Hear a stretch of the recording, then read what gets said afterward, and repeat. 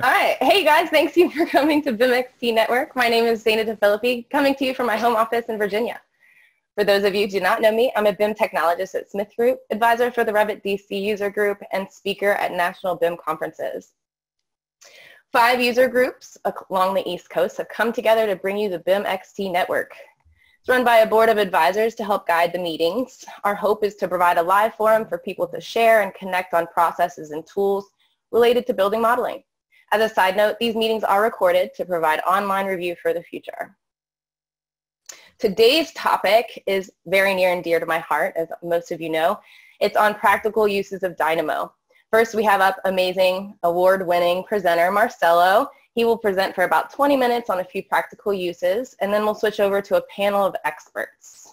In our panel today, in addition to Marcello, we have Tim and Hazel with Walter P. Moore, Michael Kilkelly, the founder of ArchSmarter, and Nick Sipes, application specialist with CAD Microsystems. I must also mention that we here at the BIMXT Network heavily rely on Nick, who works as a seamless director behind the scenes. So thank everybody. Should be thankful for Nick. During our presentation today, we will be having a panel discussion. However, we would like to hear from you, of course, about your experiences. We will wrap up about 2 p.m. today. If we run long, I will let you guys know, and of course, please feel free to jump off. We definitely try to make it by 2. Before we get started today, I would like to kick off today's meeting with a Dynamo player script. As mentioned in the previous meeting, we are now focusing our winner for each event towards survey participants. And today's winner is Chrissy Iser. You win a $25 gift card, and someone from CAD Microsystems will be contacting you to make sure you get that today. Hopefully you're online with us today, and thanks for joining. All right, so what makes these awesome is the conversation with you. So please utilize the chat tools. We definitely want this to not only be a presentation from Marcello and from our panel, but also, of course, have you guys interject and share your experiences and, of course, what you guys are doing with Dynamo. As you all may have noticed, you are all muted. We have Nick Sipes from Baltimore, as I mentioned, as a seamless director, but as he's a panelist today, we also have Jason Krunkel out of Richmond, Virginia, monitoring the chat. We'll be aggregating questions typically, but today we'll probably just go ahead and answer the questions with our panel. So please feel free to ask questions. We definitely want to have those asked. We will be doing these once a month, as we have been throughout the year. We hope to see you live in person eventually, maybe next year, we hope. But you are the audience and the participant. Thank you for being part of the conversation about practical uses of Dynamo. Once again, we have Marcello, Director of Advanced Technology with John A. Martin and Associates today. Hey, Marcello. Hello. How have you been spending your time during the pandemic? Cool. I'm going to throw that one at me. Can you hear me and see me? I can. Okay, excellent. Well, I've actually been pretty busy. I've been doing a lot of virtual conferences. And then also the kids are home, so I'm also working with them on the distance learning. So there's a lot going on. That's awesome. And you're out in California, right? So that's right. Hopefully staying safe out there, enjoying the weather. We are enjoying the weather and staying safe, yes. Yes, it's a beautiful day today in sunny Southern California. And for those of you who haven't had the opportunity to have a presentation from Marcello from his home office, you'll see that he has some lightsabers on the wall there. Maybe he'll interject and talk a little bit about those. But we love to hear about Dynamo, so without further ado, I know you have a presentation for us. I'm up? You're up. Hello, everybody. Yes, I am Marcello. Thank you, Dana, very much. Appreciate it. Welcome, everybody. Let me share my screen. We'll get going.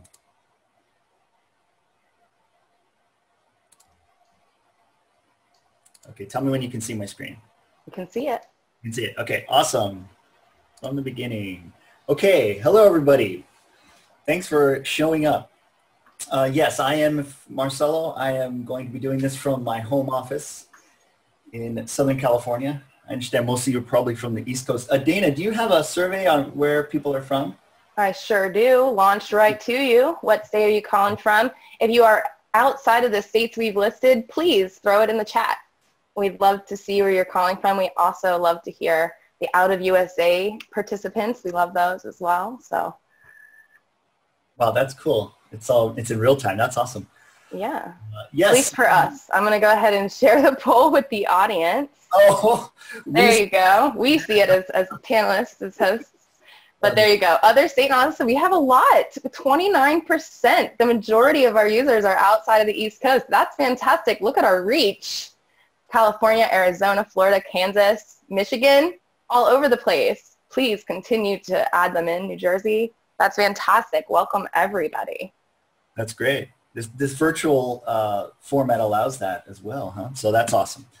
All right. Thank you for joining us. Yes. I'm in my home office, Dana and everyone else. Thanks for having me.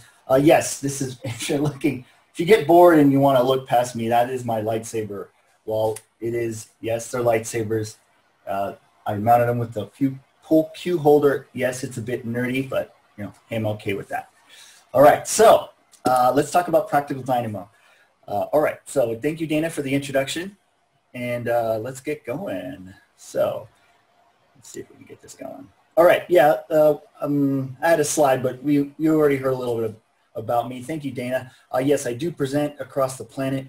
I've been working as a director of advanced technology at John Martin Associates. We're a structural firm in Southern California. This December, I would have been there 22 years. And I am a licensed structural engineer. These are some of the projects I've worked on in the past. You may recognize that's the Walt Disney Concert Hall. More recent one I did is that one bottom right. That's Frank Gehry's house in Playa del Rey. Here's some of the families that I built inside of Revit. You may recognize that's the Revit elephant, cow, you know, so on. So the idea here is I like to push software to its limits and teach the world.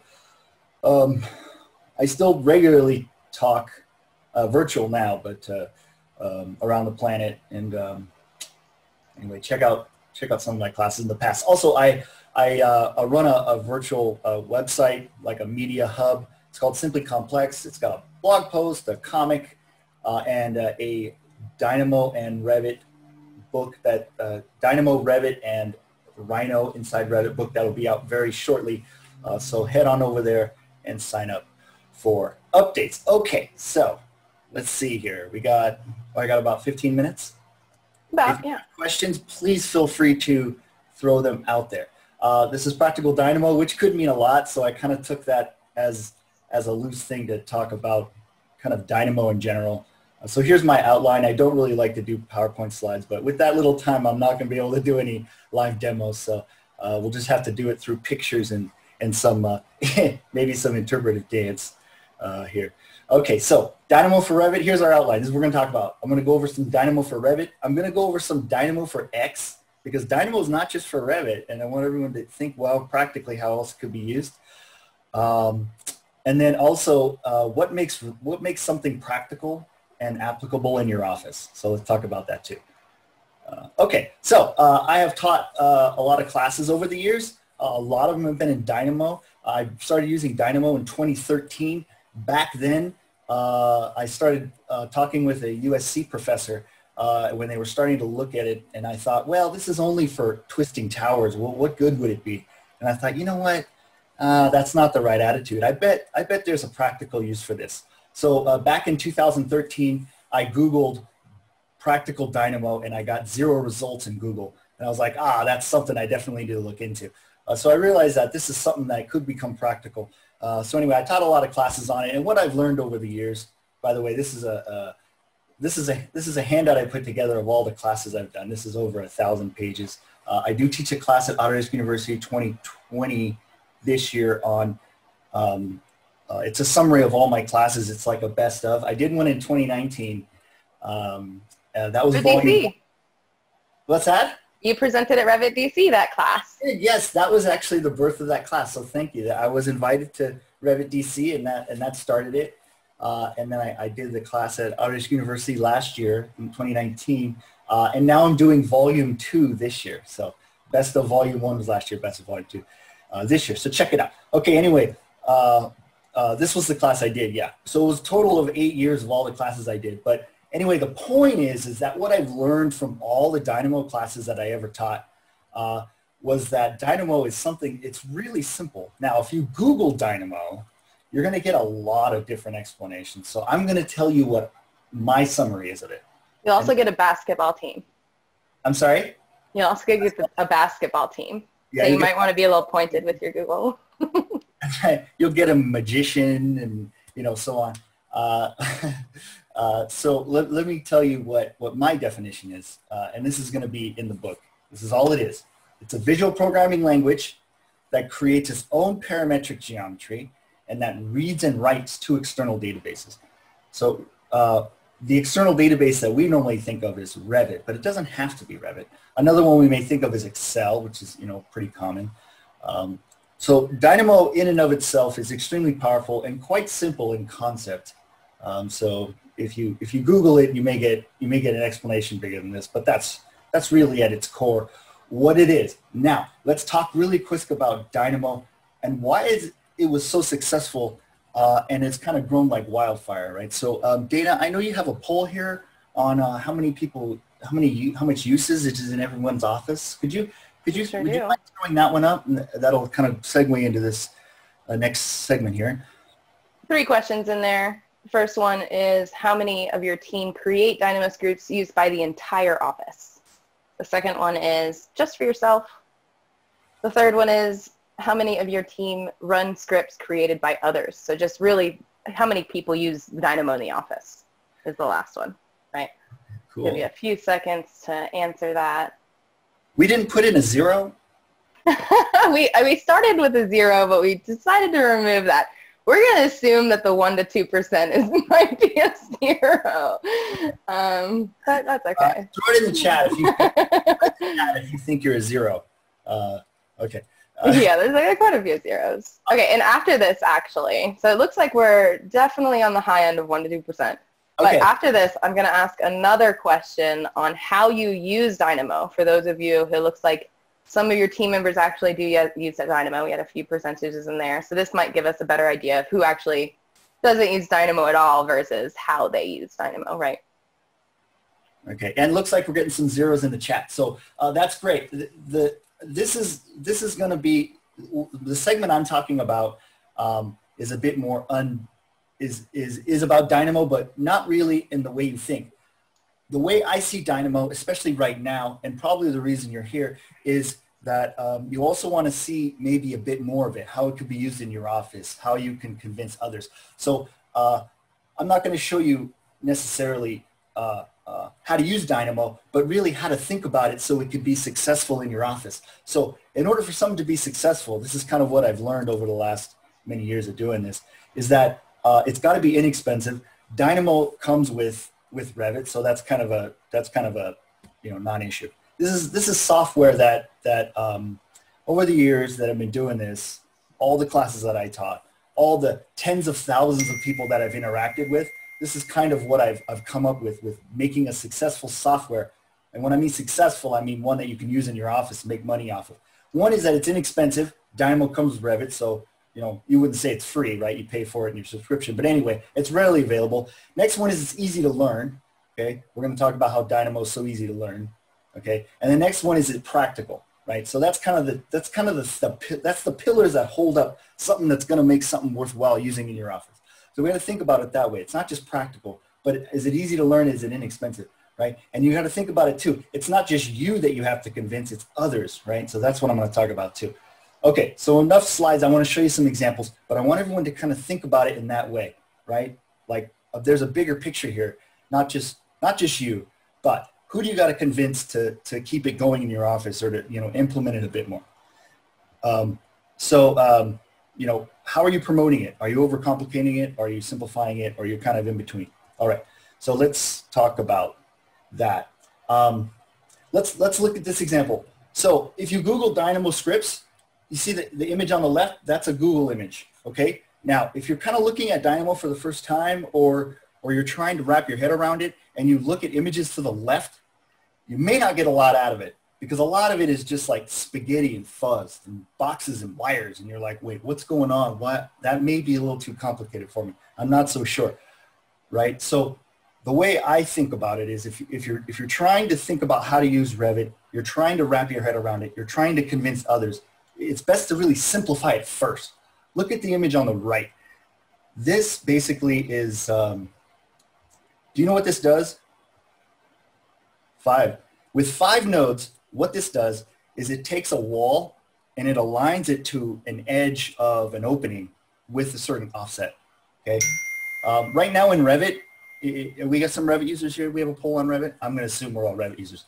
Okay, think about Revit, right? With the align tool, if you wanted to align a wall here, can you see my cursor, hopefully? Sure can. Okay, when you want to align a wall to an edge of an opening, maybe it's a, you know, an elevator shaft or whatever. Anyway, and you want it to be at a 1 foot offset. If you just use Revit and nothing else, you would actually have to line the wall up using the align tool up to the edge of the wall, to the edge of the opening, and then you'd have to physically offset it back, right? Because there's no offset value you can set in an align command. You can use Dynamo to do that for you. And look how easy it is. 5 simple nodes. You lay them down, and then you can move a wall basically to an offset location, okay? By the way, I brought this up to Autodesk, and I said, you know, your align tool needs to have an offset value. And you know what they told me? They said it does have an offset value. It's 0. So anyway, okay. So anyway, the idea is that you can do this. So would you want to show someone on the left how to use Dynamo with the images on the left or images on the right? Just kind of think about it that way. Okay, so let's talk about some more practical examples. How much time do I got? Maybe 5 minutes? We'll go with 7 minutes. Okay. Looks like the majority of us also are architects, but split pretty good between the disciplines except plumbing. No plumbing in here. That's sad. They actually listen. Autodesk actually listens to users' comments. Oh, maybe I'll stay focused here. You look at the chat. That's a whole whirlwind of a conversation there. Yes. Okay. So I've got a little summary here. All right. So practical Dynamo. Okay, let's do it. So basically, I'm going to show you some images that are basically in the book, and I'll show you my book later. Hopefully, it's going through legal review right now, but these are some of the images. Whoa. Okay. Did I lose you there? No, I don't think so. Okay. I was getting a little glitch there on my side. Basically, it's just one-page summaries on lay a bunch of nodes down, right? A bunch, just a few, and then you get this practical result in Revit. That's kind of my format. It's called the cheat sheet format. Anyway, I'm just going to run through a few of these so you can kind of see how practical Dynamo could be. So we looked at that one where you just lay down 5 nodes, and then you can align walls to an offset value edge of opening. Right, here's another one. You can take all your text notes and kick them all to uppercase.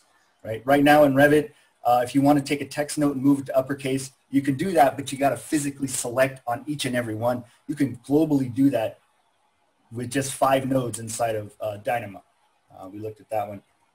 Okay, so here's just some other examples. You have the ability to create levels and grids, just on the fly.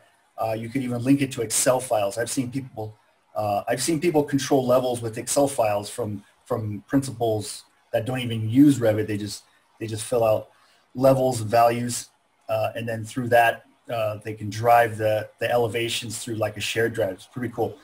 Okay, and then things like this, you can be able to expand the functionality of Revit. Typically, like if you want to, in this particular case, you want to be able to find the surface area of a ramp. Well, if you look in Revit in the instance parameters of a ramp, it doesn't give you the surface area. But with 4 simple nodes, you can actually get the total surface area of a ramp. Maybe you want it for painting calculations. Maybe you want it for formwork calculations, things like that. You have the ability to lay down structure easily. So I'm just kind of going through here. I've got over 100 of these. But anyway, the idea is that with just a few nodes, you can get moving practical with Dynamo. And if you're thinking of trying to get into Dynamo, or you're trying to convince someone in your office to get into it, this is probably a good way to do it. Don't show them the fuzz. Show them something simple so that way they can absorb it. And they can be on that side of the pillar, which is, this is easy for me to learn. And if it's easy for them to learn, then that brings them in to try it. And a lot of times what happens when as I've been teaching, for I guess almost 9 years now, one of the only common complaints I've gotten is that, Marcello, you basically are oversimplifying this stuff, right? And my reaction is, you're overcomplicating it, right? And the idea is that if you can simplify something, then people think they can do it. And if they think they can do it, then they'll want to try it. If you show them a bunch of, something that's overcomplicated that may include every possible scenario, then they may be a little overwhelmed and not want to try it. You want to bring people in to try it, get a good attitude going about it, because quite honestly, you're always going to need to be convincing someone to use it, right? So anyway, this is how you can change the type using engineering logic. You can lay down floors. I saw a question about DWGs, CAD imports. You can take a CAD import with grids and build them in Revit with a CAD import. You can find imported DWGs versus linked, and so on and so on. Okay, so there's a bunch of these. All right, so the idea is keep it simple as you get going. Now, let me show you. The word practical doesn't always mean super simple, but I'm saying simplify it, you can get people to use it. Let me show you some examples. I don't think I've ever showed this to anyone, Dana. These are some projects I've worked on where I've used kind of Dynamo to the extreme, but we're still very practical and helped me a lot. Okay, so I thought you may... When did you say the book is coming out for those of us who are waiting in suspense? The book is in legal review right now. I suspect maybe 4 to 5 weeks. If you go to simplycomplex.org, reference manual, you can sign up for updates. Okay. And all of those wonderful examples will be in that book, correct? Right. That's right. There are hundreds of examples in there. And go check it out. One-page summaries. Okay, let me just show you really quick some examples I've used Dynamo for. This was a sculpture that we did, I believe it was in the Guggenheim. Anyway, we used a bunch of, okay, hold on. Let me move. I'm gonna move ahead. Do use Dynamo for that, but let me move ahead. This is something I don't think I've ever showed anyone either. Where are you? Here we go. Check this out. Okay, so this is the Queen Mary in Long Beach, California. We were doing some structural retrofits on the inside, but there was never a structural model that was actually built, a 3D model of the Queen Mary. So we actually went to the Queen Mary before COVID, and we got the original drawings. The things were like 16 feet long, super cool. So anyway, took that and did some calculations, and then built the hull, and then basically was able to rationalize it using some of the adaptive component tools inside of Revit. And then we needed to take this and we needed to rationalize it further so we can get it into our structural analysis software, so we can do stresses on the whole hull, that sort of thing. And so we were actually able to use Dynamo to discretize it and rationalize it once it was already, a model. This was just kind of like a way to basically rationalize it. So because this has, hundreds of thousands of points and meshes basically. Okay, very practical, saved us a lot of time, and was a lot of fun. And then ultimately, we got into our structural analysis software, reports on it, and then the organization was so happy that they actually, with the structural model that we built, this one, they actually put it up on their Facebook page. So you can still find this model up on the Facebook page that was built from the original drawings, as well as Dynamo to help us out in a practical way, right? Okay, cool. I think that's really it, right? I mean, you find a problem, you have a project, you have a problem, and you're like, there has to be a better way than me sitting in front of this computer for weeks and trying to rationalize it myself as a human, right? Yes, exactly. And so there's another thing I want to talk about really quick, if I have another minute or two. Mm-hmm. Okay, is that Dynamo, we think about Dynamo as Dynamo for Revit, but it's not just Dynamo for Revit. If your program has an open API, you can actually attach Dynamo to it. So in other practical ways, in our structural office, we were able to link Dynamo with our structural analysis software. So one is like a structural RAM structure, which is a structural analysis software. Anyway, I won't get too much into it, but with just some lines of code, you're able to actually take Dynamo and link it with structural analysis software, not just Revit. And so you're able to reap the benefits from that, as well as pull information. Things like you would do with the Revit model, you can do with structural analysis models. So this is extremely beneficial to do this in a very, very practical way. I have hundreds of examples I could share, but I think I'm just saying that's kind of the overall idea. And any questions? Anything we should? I think we're doing pretty good so far. Okay. If I could, before we close, I will show you one more thing that we're working on here. Is the book that's coming out, I should mention it, is not just Dynamo, but it actually includes a new technology called Rhino Inside Revit, or Grasshopper for Revit. And so these pages that you saw originally with the Dynamo and the one-page summaries will have equivalent Grasshopper ones as well that you can take a look at when the book comes out. This is fantastic, especially for someone like me who actually is very opposite, I feel like, of most people who go from Dynamo to Grasshopper. Mm-hmm. But most people, I feel like, go from Grasshopper to Dynamo, right? So it gives you those equivalents, which makes it so much easier than trying to break it down or Google it or what have you. I will say, though, and I posted in the chat, check out the Dynamo forum. You can definitely post questions up there. The Dynamo forum is fantastic. I know Marcello contributes to the Dynamo forum. A lot of us contribute up there and ask questions ourselves. So definitely check out there. But yeah, Google is an amazing resource. You know, if you just Google how to find a point in Dynamo, right? You'll find some amazing resources. But I'm very, very excited for this book. Okay, here we go. Yeah, and this was one I showed, right, with making levels. In Revit, you could do the equivalent with Grasshopper. Anyway, just more resources out there to make your computational design, professional careers better. Okay, remember, keep it simple. When you show people, convince them, be energetic, do the practical stuff. Doesn't always mean simple. Go out there and be successful. How's that sound? So it sounds fantastic. And it looks like everybody is super excited about this book, not just me. We have a lot of chatter going on about that. So we're looking at about 5 weeks-ish, right? And do you know the price of the book yet? I'm still throwing that around, but it's check out the website. We posted that in the chat. I'm sure you'll find that in there. Simplycomplex.org. Nick Sipes posted it in there, so you have that resource right here. Okay, that is awesome. It is a color print. It's almost 300 pages. So price hasn't quite been set yet, but check for updates. It will be out very soon. Fantastic. Well, thank you for that synopsis, Marcello. Marcello, for those of you who don't know, of course, Marcello is a very well-known person within the BIM community.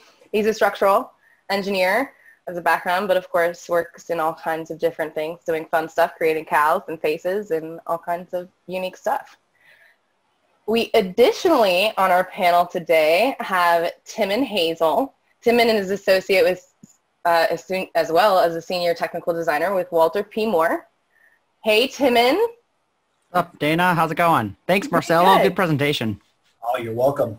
Timon leads Autodesk, it's Autodesk University. They have a new semester out, so make sure you check out autodeskuniversity.com for that information. We love those presentations. Thank you so much for those, Timon. What do you have to add in terms of what you see, as well as being a structural engineer, in terms of some of the ways that you have some practical uses within Dynamo utilized within your office? I know Walter P. Moore does push out scripts globally, right, within the firm, and manages those. Yeah. No, I think what Marcello mentioned about keeping it simple, especially when people are learning it, is really important, and addressing like small bite-sized pieces. And when I know people are trying to learn something like Dynamo, I often try to explain it like, you want to start by thinking about how you would do it if you were teaching a new Revit user how to do something. So what would you click? Would you go and think about the properties and then change those? Or what is the big thing you're trying to do? And write it out in English. Because if you can write it out in English, sometimes you're trying to think about a bigger workflow, but then the smaller pieces, each of those smaller pieces is often 5 things, right, Marcello? Like yes. You're trying to how do I change a parameter? Well, you can find an easy answer to that. You might not find an answer to how do I change the material properties of lumber using sustainability metrics from some online resource? But if I do were it piece to, like, by piece, right? if I piece it up. Work it out, absolutely. Yeah. So I think that would be one thing. I mean, I don't know that it's really adding. It's just kind of like reiterating what Marcello already said. But we found that not all of our computational energy is going into Dynamo. There is a space and for that, and people are working on that. And you know, it kind of like varies. The space that we found people are using it most is when it's either like, I don't know, I want to say data manipulation, but that's so generic of a term. So if I try to like boil that down to smaller pieces, it's kind of like applying properties to groups of the building at one time. And so there's been a lot of that happening. But then also just with regards to interoperability, we have like over the last few years, we've developed, you know, hundreds of scripts, but really probably like 25 or 30 that communicate between Revit and Excel, or between Excel and different analysis programs. And those get used a lot. We have started transitioning those from Dynamo into other platforms.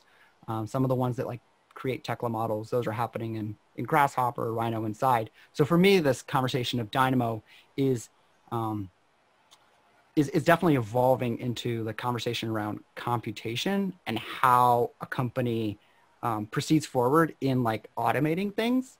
Because, you know, we didn't go to college to update foundation lengths, you know, repeatedly, especially if we can get a civil survey of, you know, of the topography, and then you can just project all the footings to those points. So I don't know, those would be some thoughts that I was thinking about as he was talking about.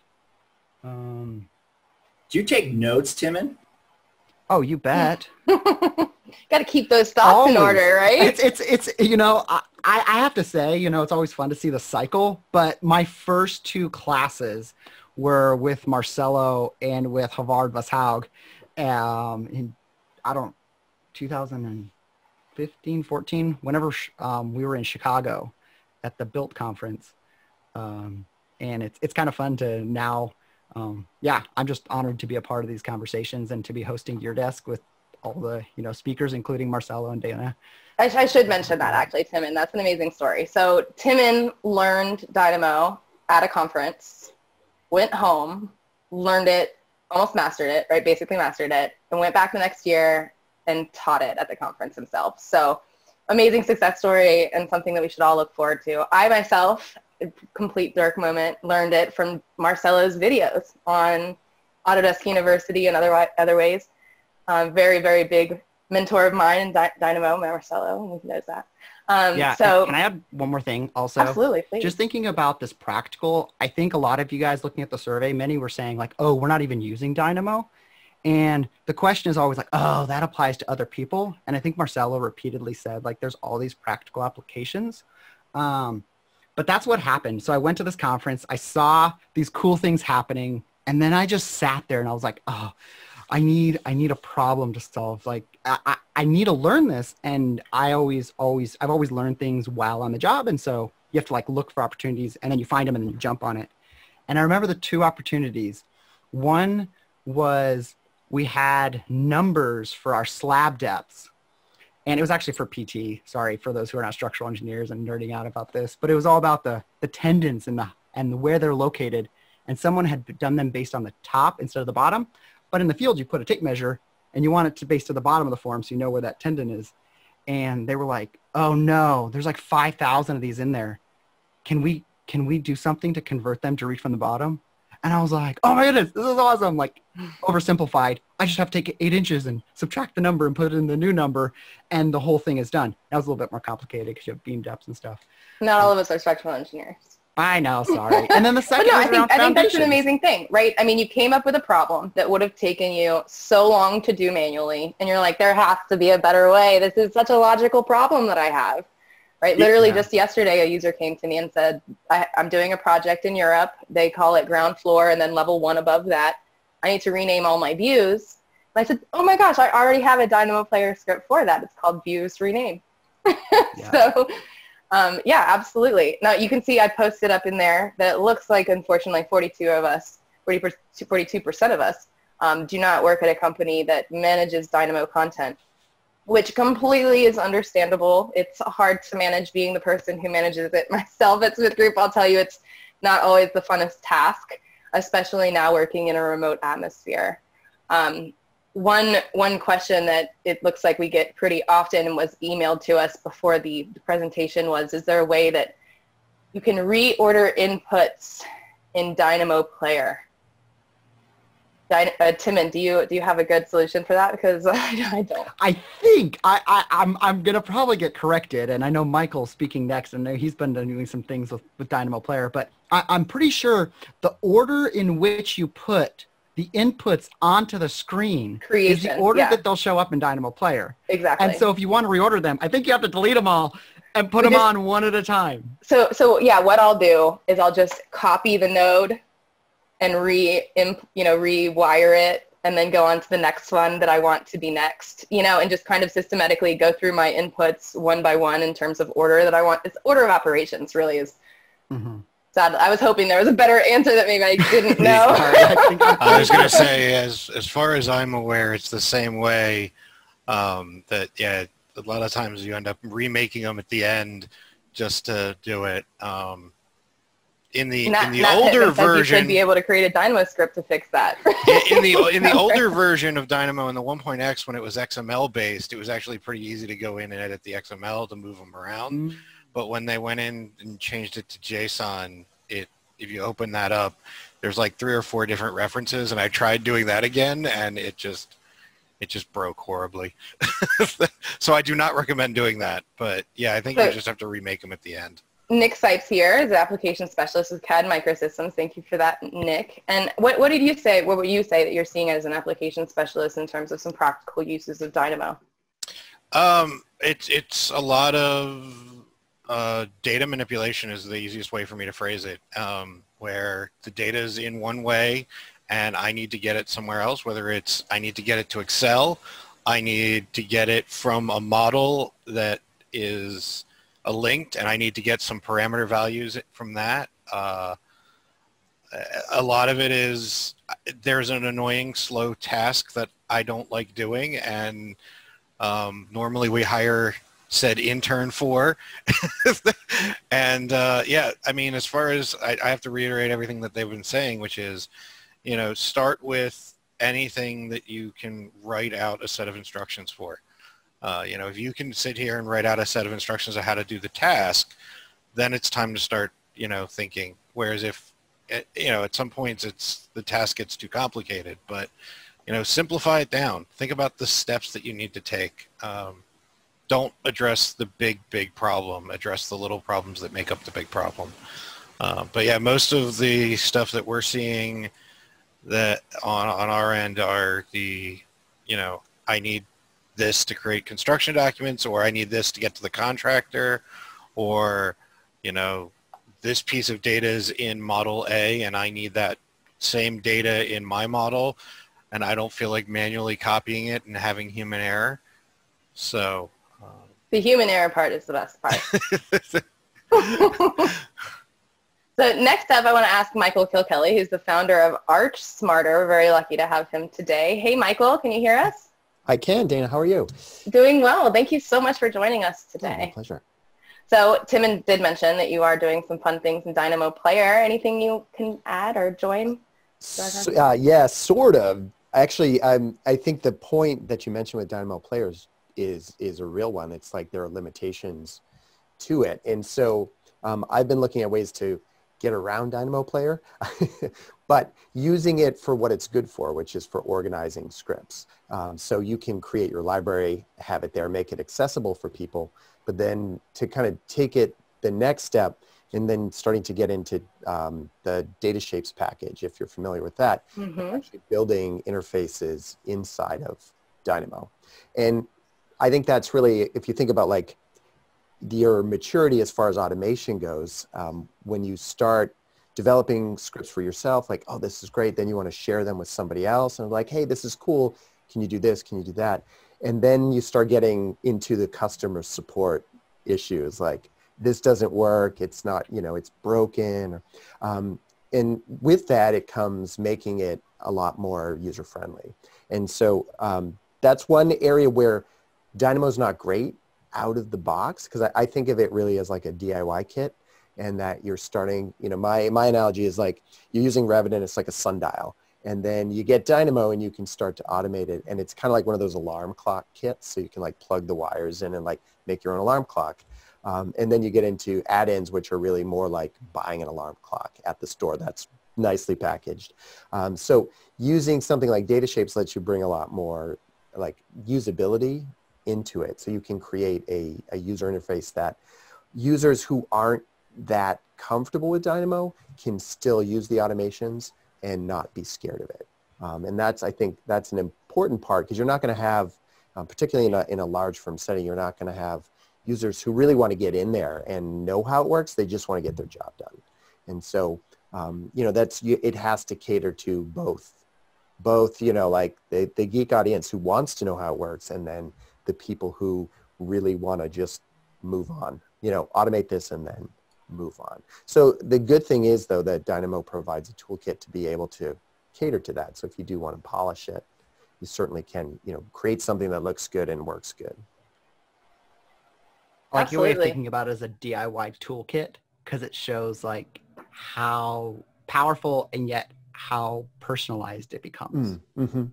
Yeah, if you want to get in there, you can do that. If you don't, there's other options, that as a tool creator you have to accommodate, but you get that spectrum for sure. Absolutely. And I would say that the packages for Dynamo are really wonderful, because they, unlike add-ins, are free, right? You can get them downloaded pretty easily in most cases, and available to at least you. So if you do find that you need a custom package, luckily those are pretty easy to get. So, as Marcello mentioned at the beginning, the cost of entry is nothing, right? Which makes it very, very nice. Whereas if you were to go and purchase an add-in, those might get kind of costly. But of course, I know Timon, he creates his own add-ins as well, has buttons up in the tabs in Revit and what have you. And definitely mastering that side of coding is, fundamental to be able to give your users those types of tools, right? Timon, do you have anything to add to that? Oh, I'm sorry. I was like, was that a question or a statement? I was like agreeing with it. I think it was both. Yeah, mastering coding. I think if I was someone who's looking at where to grow, or thinking about where our industry is going, I do think designers can really benefit from kind of two areas, and they're connected to Dynamo very much. And one is databases, just understanding basically how databases work. Marcello, you mentioned that Revit is a database, but there's other databases also. I think databases is a really, really helpful, just basic understanding. Even if you're not doing Dynamo and you're just trying to understand Revit better, knowing how databases work helps you all of a sudden understand how everything works. And then the second is programming. I started in Dynamo with connecting nodes to each other, and I thought of it as like Legos, putting Legos on top of each other. But recently I've actually moved a lot of my own work into Python. I'm still teaching and encouraging, especially newer people, to start in Dynamo. But PyRevit, I'll mention, I'm not selling it by any means. It's free, guys, for everyone who wants to use it and goes on top of Revit. Has really given me the ability to kind of grow a little bit into more of the programming space. But that's another jump, and it takes another jump. So understanding the computation side of things. Marcello, what do you think? What do you think skills that people would be really helpful to understanding some of this stuff? Yeah, you said it. That revolve around the industry and looking forward is definitely coding, and Dynamo. And if you're using Dynamo and you're saving that graph, well, then you are a coder. It's just that those boxes and wires are just a visual representation of the scripts that are happening in the background, and so it's a little easier to wrap your head around it. If you can wrap your head around input ports and output ports, then it's not too big of a jump to get into text coding. It's kind of like it's the gateway. It's the gateway. It's definitely a gateway drug. Yeah, it's the gateway for that. I was going to say that too. Yep, absolutely. Yeah. So definitely programming, we're seeing that even as requirements for even in our company hiring new personnel, because the idea, what we're really getting at here is what you're doing, maybe you don't know it, is that you're basically customizing for your individual or your company workflow. And so what's happening is you're not taking the software at face value anymore, just using the user interface. You're thinking, how else could I adapt this to my workflow? Because if you think about it, that's what a software company does, is they try to figure out what workflow would work kind of generally and then put that in their user interface. So as a AEC professional, what you're doing is you're actually customizing. So it's just taking little steps to keep customizing to make your workflow more efficient, better, successful. And that's what you're doing with Dynamo. That's what you're doing with coding. So I'm just going to generalize and say, if you can move along the path of customizing, then that's definitely the way you want to head. If it's only Dynamo, if it's Dynamo and text coding, if it's moving into areas like getting the grasshopper folks in the office involved, if it means touching other APIs like the structural analysis software like ETABS and RAM. I got a little secret. Because the book it's so heavily focused on graphics, I actually had to learn the Photoshop API so I could do a lot of automations. So you may see Dynamo for Photoshop pretty soon, because I'm kind of working on that module. But anyway, the point is that you want to talk about a gateway drug.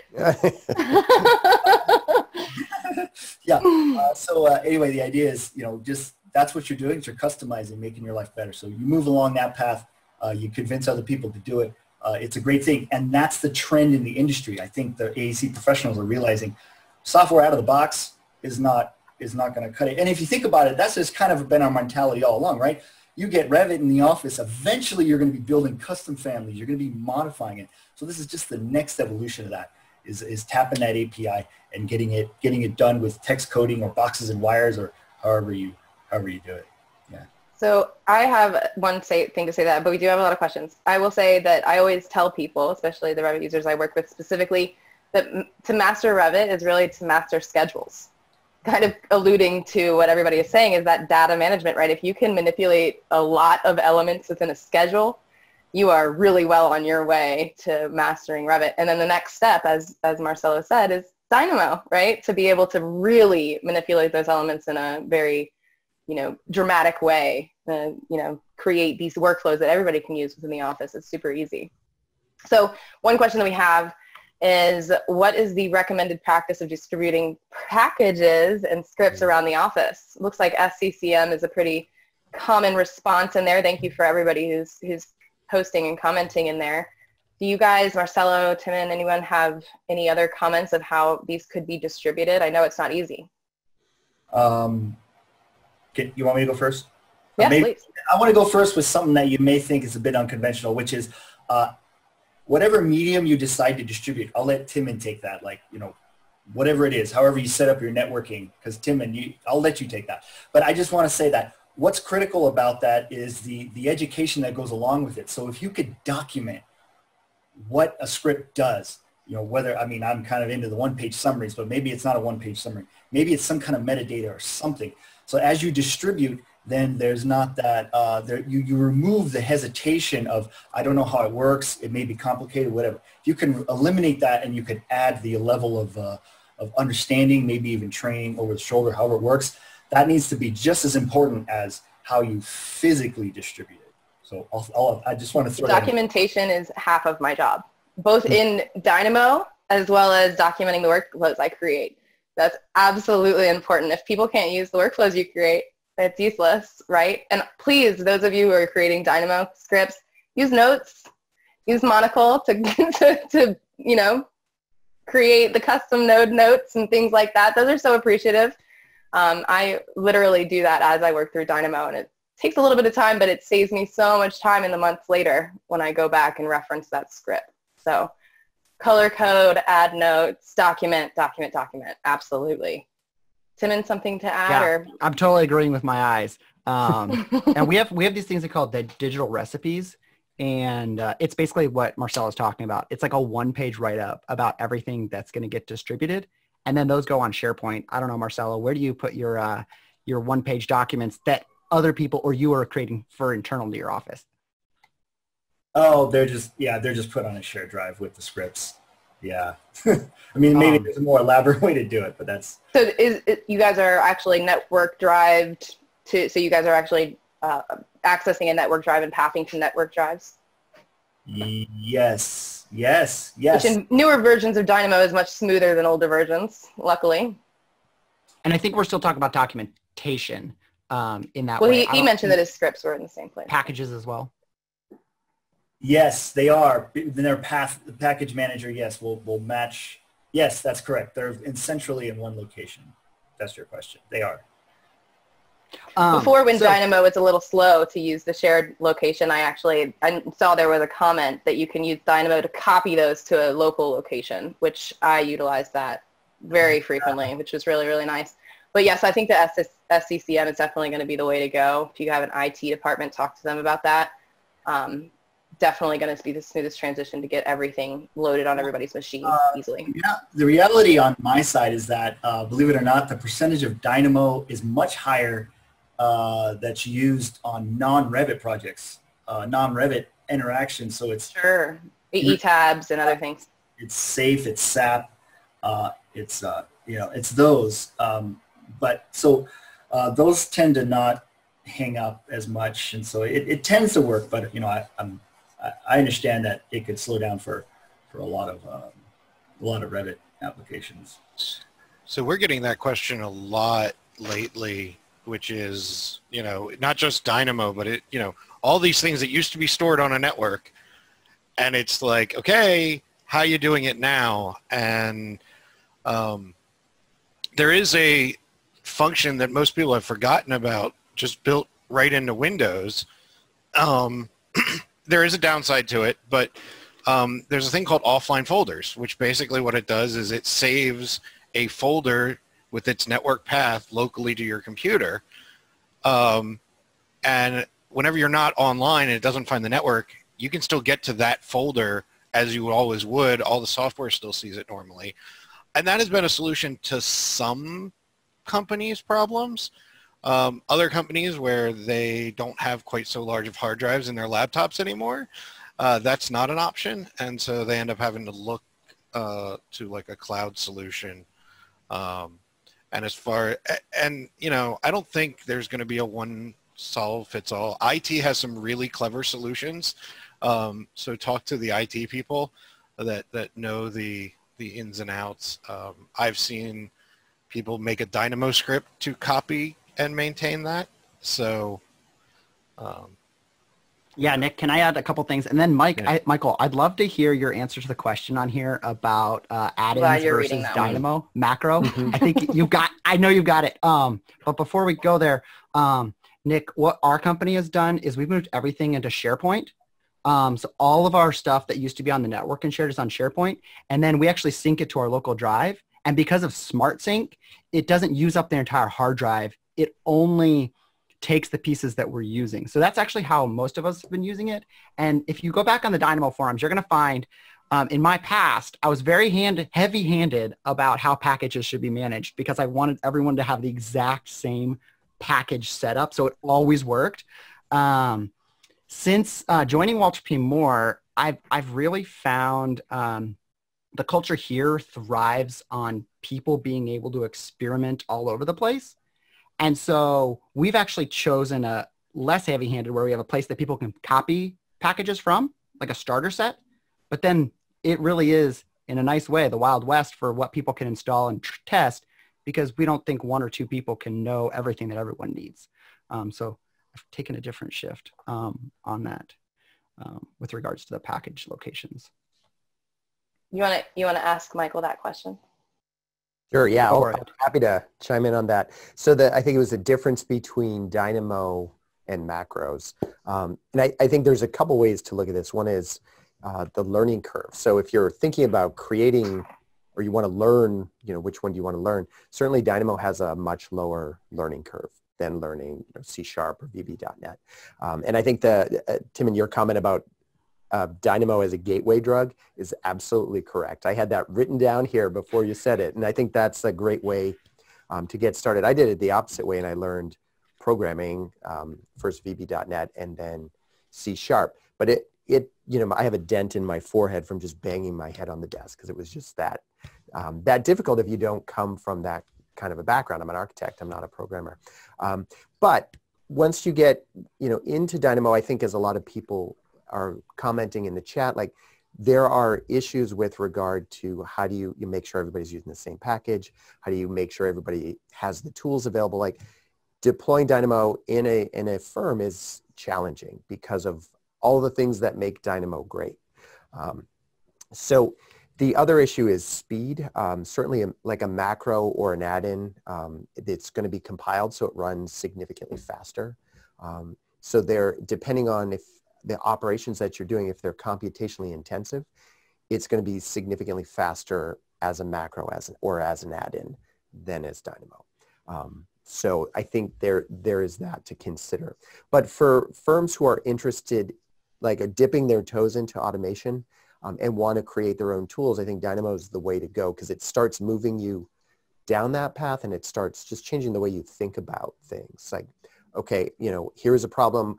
We can solve this. I love the suggestion about write it out write out the steps because that's really the first thing you need to do and get you going on thinking about your own tools and customizing.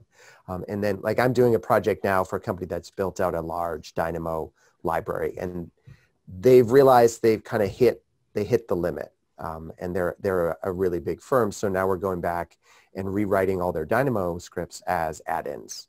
But they kind of reached that point and they've also changed the culture in the company so that people are far more accepting of custom tools and they're also starting to think of, okay, could we have a tool that does this? Could we have a tool that does that? Because I think that is in part a cultural change too. One thing I'll add is at Dynamo DC, Tim and led a really wonderful session on being able to capture data from Dynamo. And I think that is something that is really incredibly useful that we have at Smith Group. Yeah. Being able to know what packages are being used. Am I maintaining a package in my library that nobody uses, that nobody is utilizing within the standard scripts? What scripts are being used? How often are they being used, etc. Maybe those need to be put into a button or thought about in a different process. So understanding how users are using Dynamo as well. Yeah, that's big too, because it's an investment. It's going to require time to manage it, to develop the scripts. I think, Dana, you said too, like a lot of your time is spent on documentation and kind of supporting users. I think being able to go to your firm's management and say, like, here's the scripts that are being used, and then figuring out a way to calculate how much time is being saved, and then more importantly, like translating that into a dollar value. So then you can justify, the investment, because it is an investment. But to say like, if we invest, X, we're going to get back 5X or 10X or whatever. It looks like we're at 2 o'clock. Any final question, any final comments? And then we can stay after 2. I just want to give everybody the moment. I will say, please fill out the survey. You should get an email with a survey like I mentioned earlier. You may win a prize next meeting, so make sure you fill those out. We do utilize those. We definitely want to hear your input, and if you have any recommendations for meetings, we love those as well. Once again, please check out yourdeskuniversity.com for information about the new semester, and thank so much to Timon and John Shippers for setting all of that up and all their hard work. And thank you all for your participation in our chat today and being part of the conversation on Dynamo and practical uses. We're going to stay on. Hopefully you guys can too. We understand if you can't. We'll maybe go about 3 to 5 minutes long. We understand we want to respect everybody's time. So please, Tim, continue. I was just going to ask Nick, because I know Nick, just like Mike, I don't know, Michael, sorry if you don't prefer one or the other. But Nick, I was just thinking, like, you get lots of questions about Dynamo and like, oh, how do I do this? How do I solve this? We've kind of talked about like some of the intro pieces. If someone was not sure what question to try to answer, do you have some tips on like 3 or 4 top like things people are trying to automate that you might recommend they try? So normally, like the way I get people starting to think is, it's, what is that task that you do every day that's monotonous that you really wish you didn't have to do anymore? And normally somebody can find out, think of one thing. One of the things, a lot of the things, at least on the architecture side, that we hear constantly is drawing lists and sheet management.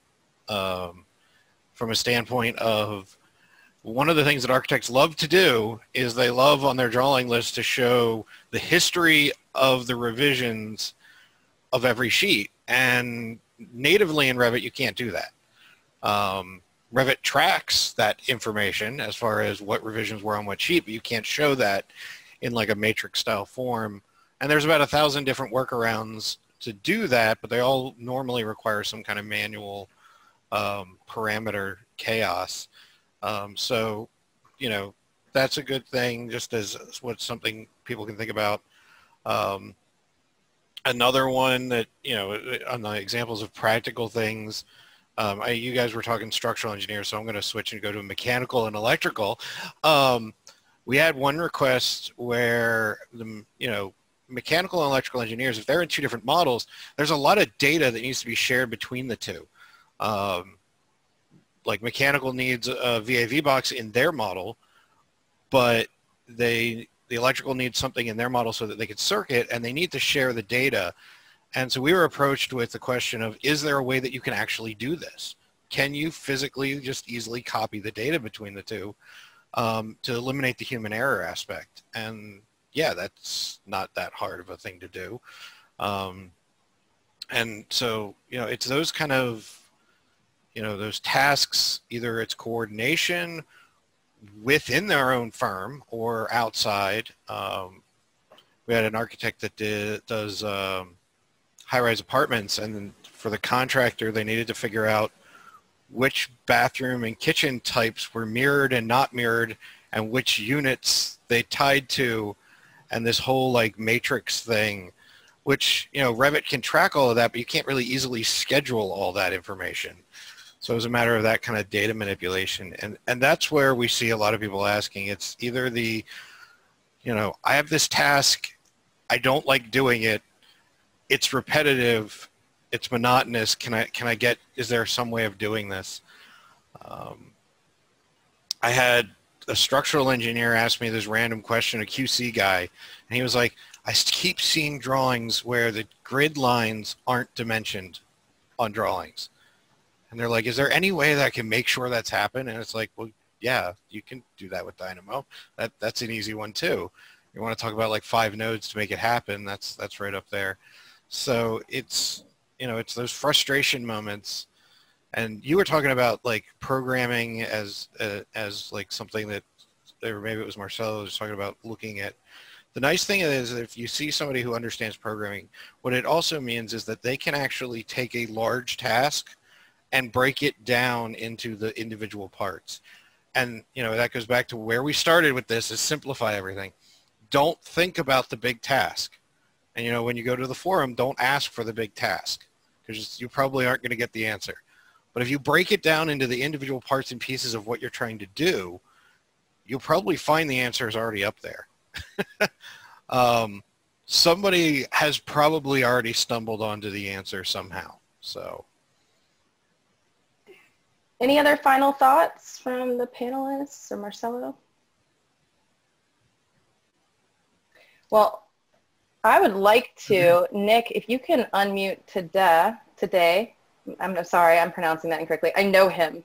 But just so that he can come in and say a few things. He's been really, really wonderful in participating in the chat here. And once again, thank you all for coming in today, participating, doing the polls. Please fill out the surveys. Hey, today, welcome. Hey. Hey, thanks for unmuting me. It's perfect. Yeah, so far, great talk. This is the kind of stuff I love to hear. It's like we're all sharing the same struggle. It's very comforting to kind of talk about it. But just quickly on this topic, like what kind of use cases, I think everybody hit the nail on the head of like, typical things that everybody does that can be automated is the perfect start. And one thing I'd add is in my company, we're trying to deploy Dynamo, and the key thing is to show people, as far as like if you want to get other examples from other people, kind of broaden the net of people who can bring you samples.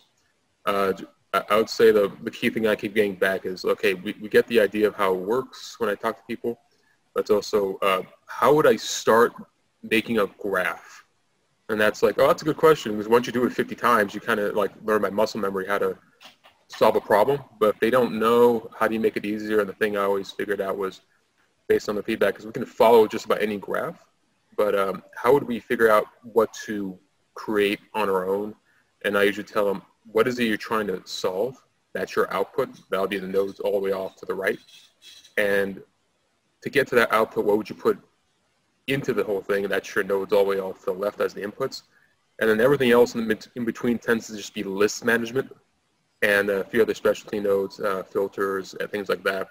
So I've noticed that's like Marcello was talking earlier, like just, and Timon and everybody was talking earlier, just keep it simple. And that's really it. It's like input, process, output. So that was something I just wanted to mention. It's if anybody ever wanted to either learn it themselves if they're still trying to figure it out, or train their staff, it's that simple. Ask them, what are you trying to solve? Let's talk about the outputs.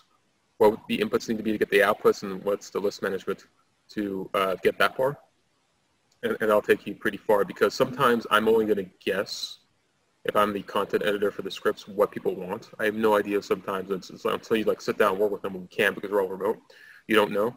So you should be able to empower every user to figure it out themselves, and then maybe help them along. And that's a great way to find use cases, because usually if one or two people are needing the solution, a lot more do. So I just want to throw that in there, because sometimes we can only guess unless somebody explicitly tells us, So I just wanted to, hopefully that adds some inspiration to getting people to try it themselves, make it easy, and then you can start vetting scripts from your company and your staff. I think that's a great thing. The only thing I want to add to that is when you're talking about, okay, you find where, what you're going to make at the end, what you're going to use to solve your problem, and you look at it and you figure out what it needs. Don't necessarily use what it needs as figuring out what you want users to fill in. Think about what information you want the users to fill in. What information, and this is almost equally, if not more important, is what information do you not want the users to provide? What do you want to lock down so that it's standardized? The more input you make, the more flexible it is, but it's also more confusing. So it goes against that simplification process. So start with where you're going, figure out where you are, and then just work in between. Well, Marcello, do you want to wrap us up? Maybe give us a closing comment or two? Sure. Okay. Final thought? Yeah, well, I think I already reiterated it. Basically, you're customizing. So find a way that makes sense to you. And if you're trying to convince others to use it, which is going to always be the case, then make sure you make it simple. Make sure that training is part of sharing, and make sure you are having fun. I kind of feel like if you're using Dynamo and you're not having fun, you're probably doing something wrong. So let's leave it at that. Well, thank you so much, Marcello. Thank you, Timon, Michael, Nick, for being panelists today. And thank you, everyone, for participating today and joining our conversation. I hope you have a wonderful day, and we'll see you next month.